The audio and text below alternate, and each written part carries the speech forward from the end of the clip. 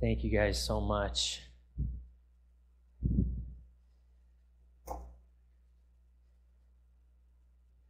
I got to tell you something this morning. It is really uncomfortable in here. I can't tell if it's hot, if it's cold. It's just not a very comfortable place right now. You know what happens too is when it's kind of that in between, my hands get kind of clammy. You know that? So even when I was shaking hands, it wasn't really that enjoyable this morning. This tie has been just choking me. I've always said that neckties are women's revenge for high heels, and and church clothes aren't the most comfortable either. I didn't want to play guitar this morning either. My wife made me. Thanks. That was fun.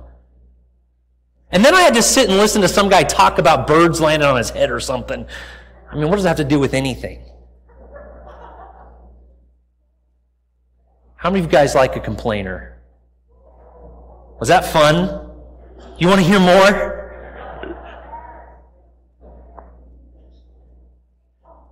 I'm actually a professional complainer. I can do this all day. I've been preaching recently on the holiness of God, and as we've kind of transitioned and gone through different, elements of study, and as the seasons have changed, I was really convicted, and the Lord said I need to go in a different direction. So I'm opening up a new passage of study looking at attitudes. Answers and attitudes. And we're going to be looking at a passage of Scripture that will, I think, be of benefit to us as we see that God wants us to learn some lessons that I think are very appropriate to our time and our lives right now. Would you bow your heads with me? Lord, thank you that we can be here, and thank you that we can take this time, Father, to examine your plan for our lives. Thank you that we can learn from your Scriptures. Teach us now, I pray, in Jesus' name. Amen. I'm going to be talking about complaining this morning. And I don't want you to complain about it later.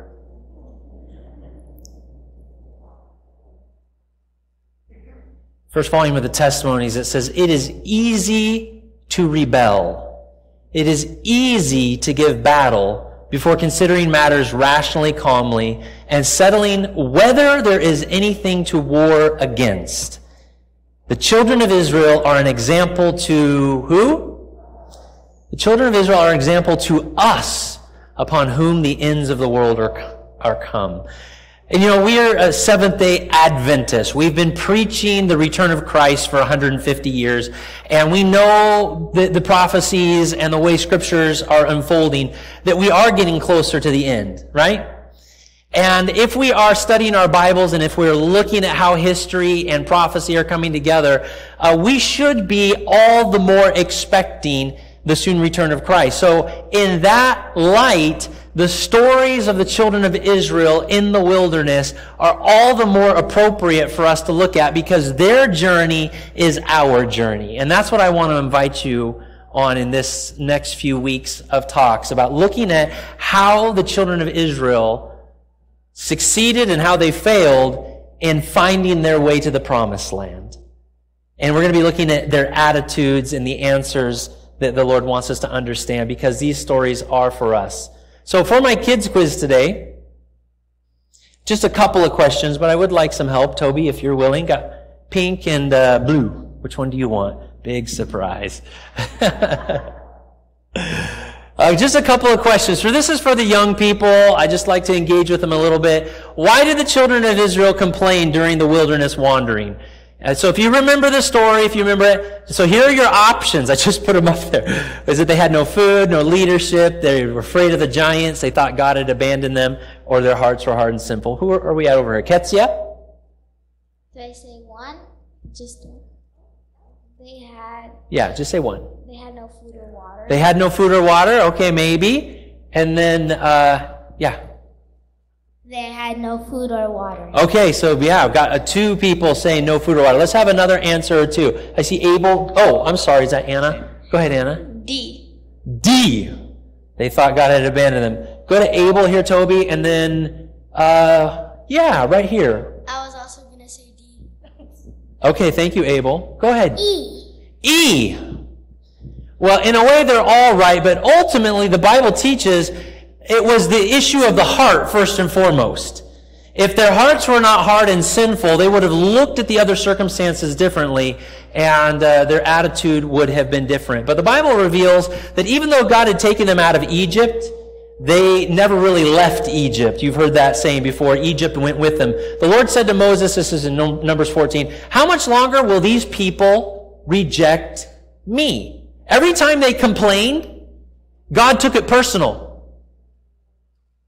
and said, it's not that they're just hungry, it's not just that they're afraid, but every time they complain, they're rejecting me. How much longer will they refuse to trust me, even though I perform so many miracles among them? Number 2, how did God lead and appear to Israel during the wilderness wanderings? Was it as a burning bush, pillar of cloud and a pillar of fire, golden calf, or an angelic warrior? I see Dylan's hand, and then we'll go back here to Lindell. A burning bush. As a burning bush? On the wilderness wanderings? Maybe. Let's go to Lindell. As a pillar of cloud and as a pillar of fire. That is the one we were watching. Yes, now there's a little bit of a trick question because the Lord did appear in other ways, but in the wilderness, the God led them as that kind of tornado-like pillar that you would think of during the day, and then that column of fire as it's portrayed at night. That was the presence of God that went with them, and that would be significant. All right, I only have one more for you this morning. How would you characterize the attitude of Israel during the wilderness wanderings? Cranky, greedy, critical? Do we see anyone? All right, Katie. Hi, Katie. Cranky. Cranky? You don't know anything about that, do you? No, you're never cranky. Oh, go ahead. Is that Eric? Greedy. Greedy? Okay, maybe so, maybe so. All right, Sebastian? All of them. All of them. You're going right for the whole list. Yeah, sometimes okay, we're going to let... Rebellious. Rebellious. Well, you guys kind of saw it all. I see your hands, Dylan, Abel, and... Oh, I don't know your name. What's your name? Oh, Toby, bring the mic over here for this young man. Let's let him have a chance, too. Tell me your name first. Gianni. Johnny? Yes. Gianni. Yes. Gianni. Okay, what would you say to this, Gianni? Critical. Critical. Well, actually, you are all right, and Sebastian's the most right, because they really were all of those. They really were all of those. I love cats, I do, but when I saw this picture, it just embodied all of these things. That face that a cat can make, cranky, greedy, thank you very much. Yeah, or you can put it on the pew, whichever works. It was not the best experience for them, and they had some problems. So this is what Paul says in the New Testament. I do not want you to be unaware. Oh, thank you, mic operators. Thank you, kids. I don't want you to be unaware, brethren, that our fathers were all under the cloud, all passed through the sea, all were baptized into Moses in the cloud and the sea, all ate the same spiritual food, all drank the same spiritual drink, for they were drinking of that spiritual rock which followed them, and that rock was Christ. So Jesus Christ is illustrated, and his plan for salvation is all throughout this story. Nevertheless, with most of them, God was not well pleased, for they were laid low in the wilderness. Now, these things happened as examples for us, so that we would not, see what I've underlined here? So that we would not crave evil things as they also craved. Well, sometimes we don't think of it in that context, but the problem with the children of Israel in the wilderness wandering is that they craved evil things. And we are not so different today. The brokenness of sin in our hearts, the pressures of our society, our giving in to some of the temptations and deceptions of the devil leads us to crave evil things. And one of the things we love to do is complain. We love to complain. Don't sit there and lie to me like you don't think that's true. You know that's true. We are a complaining society. We're going to get into the story here, Numbers 11, to identify this first issue of attitudes in the wilderness. Now the people, notice how Moses writes this. The people became like those who complain. And I know that he's writing this because everyone who would listen to this understands what it's like to be around those who complain. Do you know what I mean? Any of you been around those who complain? It seems like anytime you have a group together, different personalities and dynamics like surface, like this person is kind of the helper, this person's the quiet person, this person's the leader, and there's almost always someone who's the complainer. It just is kind of like the human dynamic. Being around someone who complains is not a happy experience, especially if it's just become so ingrained into their being. Now, we all complain at times, and there's somewhat, you could say, kind of innocent complaints or benign complaints. We complain about the weather, or we complain that our sports team isn't doing like we would like, or we complain about too much homework or something like that. But what is happening here in the story with the children of Israel is not just some sort of superficial observation about the struggles that they're having. When Moses says the people became like those who complain of adversity, he is talking about a deep-seated focus and viciousness in their complaint. And the way he talks about it, it's not that they're complaining to the Lord, they're complaining in the hearing of the Lord. Have you ever had someone, insult you under their breath, but they do it just loud enough that you can hear them? You do something they don't like and they kind of walk away and they go, what a jerk, right? But they did it just loud enough so that you can hear. That's kind of what's happening here. The children of Israel are not just saying this is tough, there's some struggles here, the food isn't exactly what we want. They have allowed a detrimental, dangerous, and deadly spirit of divisive complaining overcome their being to the point that because of its contagious nature, threatened the very unity and existence of this small band of Israelites trying to make it on their way to Israel. Or to the promised land. And we know that because the punishment is in proportion to the sin. And so it says, when the Lord heard it, his anger was kindled, and the fire of the Lord burned among them and consumed some of the outskirts of the camp. Now that doesn't just mean like the tents and the equipment. That means the people. Okay, people died in this moment. When it says it burned the outskirts of the camp, it's like there was just a fire that went out. And again, the symbolism of fire in this whole story is quite significant. I don't have time to get into it now, but from the burning bush, that bush that should have been consumed but was not, and then on the Mount Sinai experience, when the children of Israel looked up, it says they saw the glory of the Lord, and it appeared as a consuming fire. They were dwelling with consuming fire. That's what the presence of the Lord is. When the Shekinah glory comes into the sanctuary, it is a consuming fire. They dwelt in that consuming fire as long as they were abiding by his grace. But as soon as they defiantly sinned, now in Numbers 15, it'll talk a little bit more about the sin of Israel and how they were sinning defiantly. And the Hebrew makes it almost like you're shaking your fist in the face of God. Okay? That was the depth of this complaint. That was the depth of their giving up or their violating the grace of God. So God's consuming fire can't help but break out in this time to put a stop to this complaining attitude.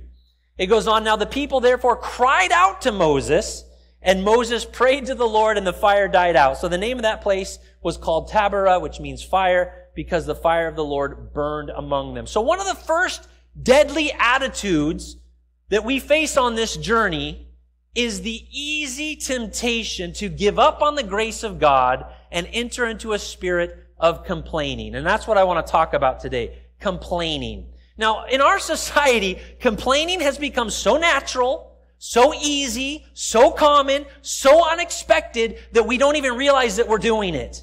Or we've come to expect it as though that's the norm and an appropriate thing to do. But in reality, complaining is the first step towards a devastating avalanche slide away from God and into a much worse circumstance. And we'll see that as the story continues in following weeks. But what is an attitude? An attitude is not just a momentary, fit of anger or just being depressed momentarily or anything like that. An attitude, all three of these elements are critical. It's settled patterns of thinking. It's a default. You don't even know you're doing it. If you're a generous person, you don't really know that you're generous. You have allowed generosity to become the normal so that when you have opportunity to give, you don't think, am I going to be generous today or not? Well, I want to be generous, so I'm going to give, right? It becomes a default. If you're a critical person, you don't think to yourself, I need to be critical at this moment right now. Let me think how I can be critical.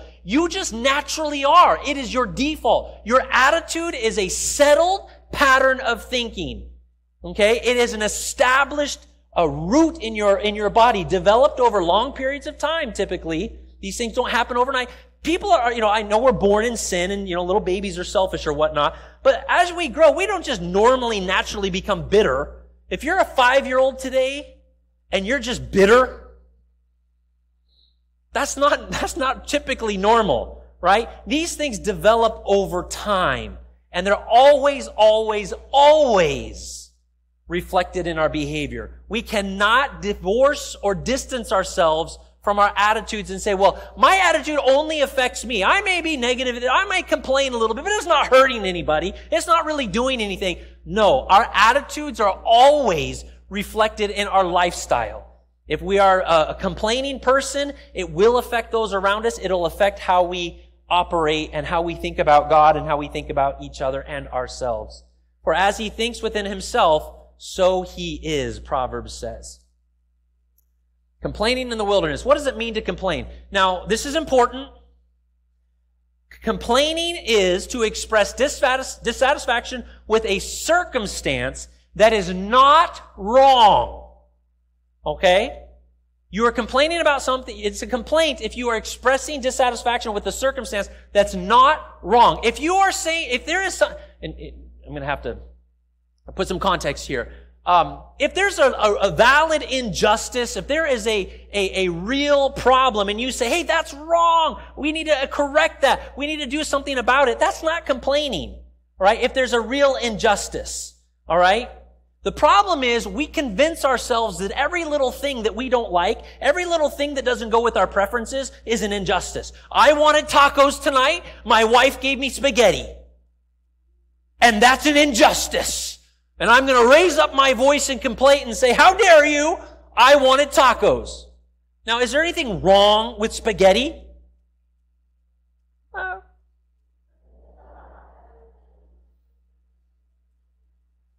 You understand what I'm saying?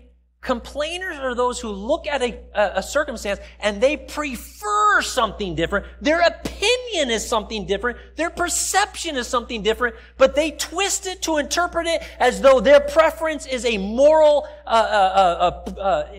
indicative, and that they must complain about that. And the second part of this is equally true, for which they are doing nothing to correct. Now, if I said, now, honey, I love you and the tacos, we can do that later. How can I help, though? I'll do the dishes and so that we can work this out together. That would be a more constructive way to work out a preference. But if I was just to sit there and say, I wanted tacos, get in there, get the meat going and the cheese and everything, make it for me right now, that would be, well, I wouldn't be around very much longer. That would be bad.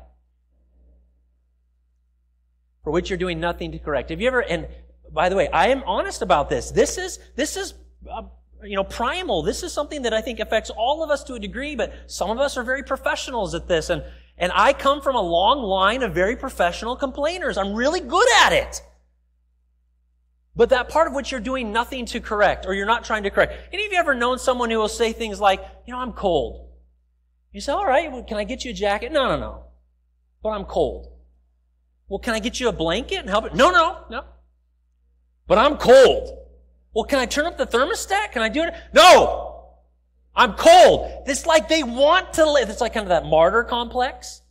Don't do anything to correct it. I'm not going to do it, but I just want you to know how unhappy I am right now. But I don't want anything to change because I don't want to give up my unhappiness.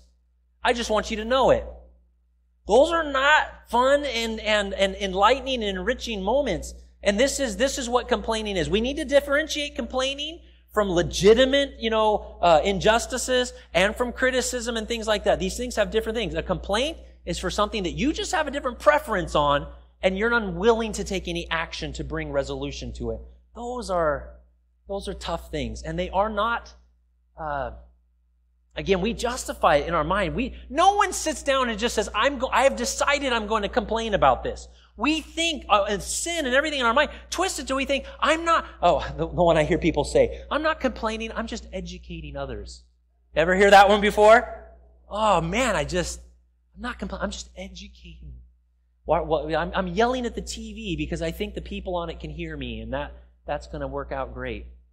Now, it says that they complained in the book of Numbers because of adversity. And sometimes we think we have been justified in our complaint. Say, well, yeah, the things you're talking about, Pastor, they don't really matter. But I mean, if you're really in adversity, if you're really suffering, if you're really facing trials, well, then don't you have a right to complain? I mean, isn't that what if I'm really struggling, that's when you have a right to complain, right? No, again, that's not what the Bible says. In the day of prosperity, be happy. But in the day of adversity, consider. God has made one as well as the other. What do we do when we complain in adversity? We're declaring that God is not with us. We're declaring that what is happening to us is out of God's control, and God is unjustly, forwarding something on us. Job says, he's speaking to his wife here, be careful. You speak as one of the foolish women speak. Shall we indeed accept good from God and not accept adversity? In all this, Job did not sin with his lips. Some adversity does come from God, right? Some adversity is there for our growth and our maturity and our refining. And if we complain about that from God, what are we saying? We're saying, God, get out of my life. I don't like what you're providing for me. Some adversity does come from the devil. The devil hates us. The devil wants to steal, kill, and destroy. But when we complain about that, we're saying, God, what the devil's doing to me isn't fair, and you're not doing anything about it. You must not be a very good God.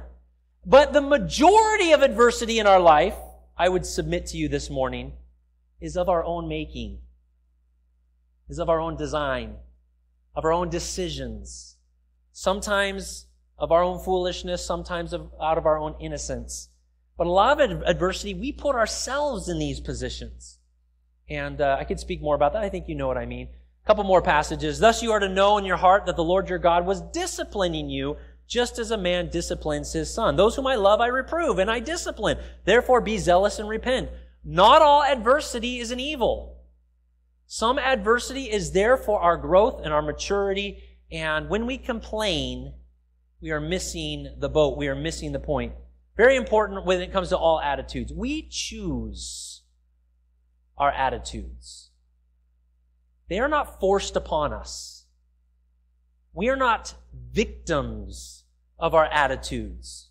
We choose them. Now, they are settled patterns of behavior. They do take a long time to develop, and they do become a default in our life. But ultimately, we choose how we are going to manage these stimuli and circumstances that come into our life. And when we submit ourselves to the Holy Spirit, we always ask first and foremost that God would show us His plan in every circumstance before we jump to our own emotional conclusions. And we would save ourselves a lot of grief in the Christian life and in our journey if we would make our priority and our goal to do that. Our attitudes do not control us or force us against our wills. When we complain, it's our own choice. A couple of things that I think we all know. Complaining robs joy of everyone. And again, you've all been there before. Just a brief illustration. I was out with a group of pastors. We were out at a restaurant, and we were having a very nice meal together. And the waiters and waitresses, they always come, how is everything? Can I get you more water? They're working on their tip and all that. Not everything is always perfect. Sometimes things could be a little bit better. And all of us were like, we're doing good. The water is fine. And you brought the food and it seems right. But there was one of them, pastors, who decided they were not happy. And so they complained. They said the food wasn't right. They said the plate was dirty. They said it was, too loud. It didn't smell good. The floor was sticky. They just went on and on and on. We started out having a good time. From that moment, we all kind of just sat there in silence like, so how you doing? It just absolutely ruined the joy of the moment. Complaining robs joy from everyone. Although misery loves company. And I think a lot of times when we complain, we're hoping to draw people in with us, which is, again, the problem what happened with the children of Israel. Their complaining became contagious, and it was spreading throughout the community. Complaining dishonors the grace of God. And really, when you think about it, of all that God had done for them, and that's what the verse that I read earlier said from today's English version, when God says, it's me they've rejected, despite all that I've done for them. I mean, when you think about it, they brought them out of slavery. They purged Egypt and were enriched by the treasures of Egypt when they left. God was physically, visibly present with them, and they still chose to complain. It's a brutal, brutal reality. They dishonored the Lord. Complaining is easy, common, and natural. Watch your spirits, because this is something we naturally will do. Complaining comes so easy. It's kind of that initial rush that you get. Pastor John, you were talking about drugs, That initial rush of endorphins and all those neurotransmitters in your brain that you feel like you're going to receive when you release all that. Oh, but I'm upset about this. And oh, this is ugly and this is awful. We think it's going to make us feel better. But it's a lie. It often and always makes things worse. Complaining can be seen in actions as well as words. It will always affect our actions. It's selfish and sinful, and it is deadly. Complaining kills the spirit. It kills the spirit. And that's why the Lord had to do such a dramatic thing in illustrating to the children of Israel, you cannot go down this route. The moment you step down the route of allowing a complaining spirit to dominate your life, it is a terrible road that is not easy to turn around and back up on. Now, the grace and power of God is there, friends, and He does not abandon us. But if we allow that to become deep-seated in our hearts, and we live in a society that has embraced this wholeheartedly, we give people awards for complaining. We feast on complaining in our society. Now, what do the people do? What's the solution to complaining? After they realized that this wasn't working out and that the Lord was angry, it said that therefore the people cried out to Moses, and Moses prayed to the Lord and the fire died out. They go to the deliverer. Moses is the deliverer. He is kind of a type of Christ. They go to the leadership that God has established. They go to Christ, right? Remember, Paul said that they all drank from the spiritual rock, and that rock was Christ. They went to the source of grace. They went to Moses, and then Moses, as the intercessor, prayed to the Lord. And the Lord heard that, forgave them, and continued to work with them on the journey. So, again, they didn't complain to the Lord. They simply complained in the Lord's hearing. And there's a huge difference between those. Talk about that more in just a second. Excuse me. Got a little... Was that me, Sebastian, or was that you? I have a complaint right now.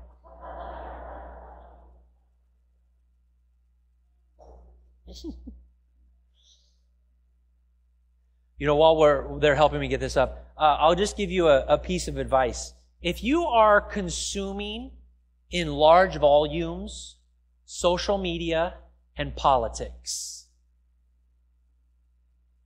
guard your spirit, because you are probably a complainer, or you like listening to others complain. And I'm not saying all things, politics, I'm not so much on social media, but politics, I'm kind of like my indoor sport. I kind of like a good debate, a good argument. I like to hear the different sides and everything. But if you get too much into it, it will wreck your spirit, won't it? It will absolutely. And if you're in that, you might decide to take a little bit of a fast. Thank you,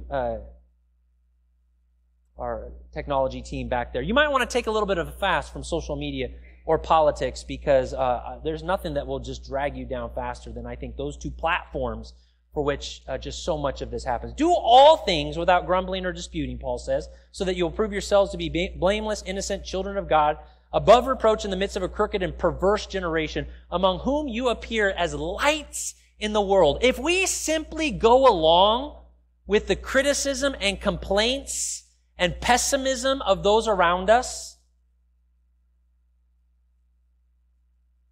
what are we doing? Are we representing Christ when we do that? Aren't we supposed to be different?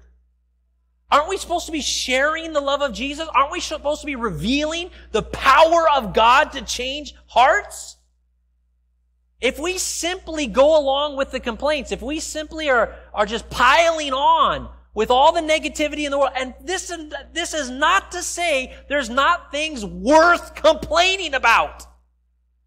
There's all kinds of things that are problematic and challenges, true injustices, again, and that's different than complaining. But if we simply follow along with the natural, broken, selfish heart to just join in with the crowd and to march in the parade of complaint, then what are we doing in the church?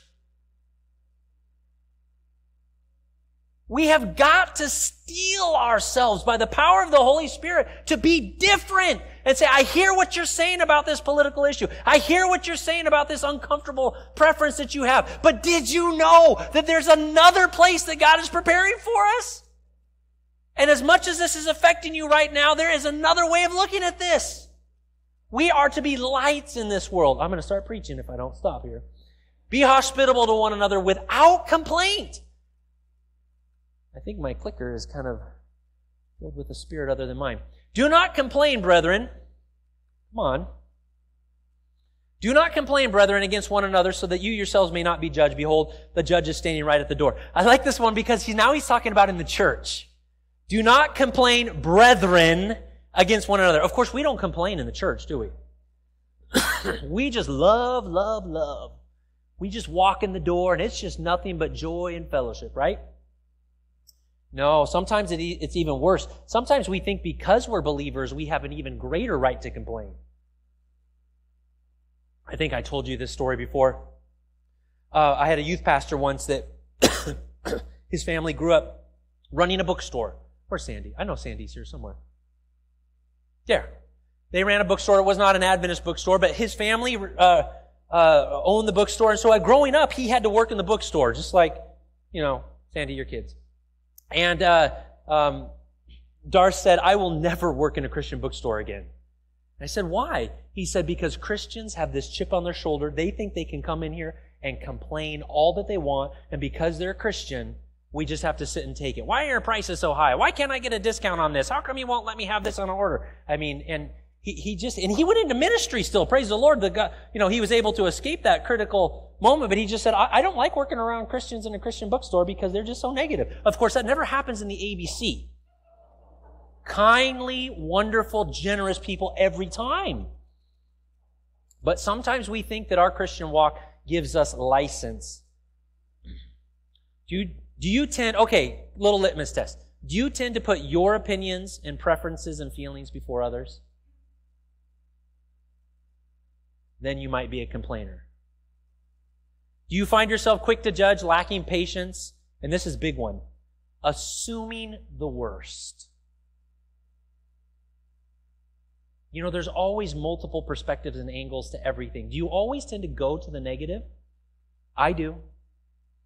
This is a battle in my own spirit. I have to work on this because it's so easy just to always think the worst. And again, right now our society encourages, assume the worst. I was just telling my wife today, I'm sometimes even afraid to say hi to people I don't know. I'm kind of an outgoing person, we go on walks. I'm like, hey, how you doing? Nice shoes. I like the hair over there. It's good stuff. Or, I like to talk. I have to be so careful because right now we're in a society where people assume the worst. Why are you talking to me? Why'd you say hi? Why did you say it that way? Why are you looking down at me when you say it? Why are you looking to the side? Right? People are so uber sensitive. Are you assuming the worst? When someone cuts you off in traffic,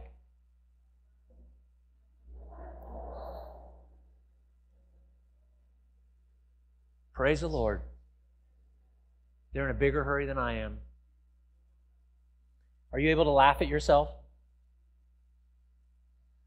That's an important one to me. If you can't laugh at yourself at the end of the day, you're taking yourself a little too serious. And the complaining spirit may be over you. And I mentioned this one already. Are you consumed with platforms that cater to complaint? And there are others, but I think these are the big ones. This is the last. Excuse me, losing my voice, so it's good. This is the last slide. We can complain. if we take our complaints to the Lord. Psalm 55. As for me, I shall call upon God, and the Lord will save me. Evening, morning, and at noon, I will complain and murmur, and He will hear my voice. And when we reserve our discontent and our problems to our private conversation with God, rather than dispelling it and dispensing it everywhere we go, it says, He will redeem my soul in peace from the battle which is against me or even in me. If you feel like you need to complain, go into your prayer closet and talk to the Lord. And He will work that out with you. But other than that, ask for the power of the Holy Spirit to overcome a complaining spirit. And you'll see the power of God work in your life.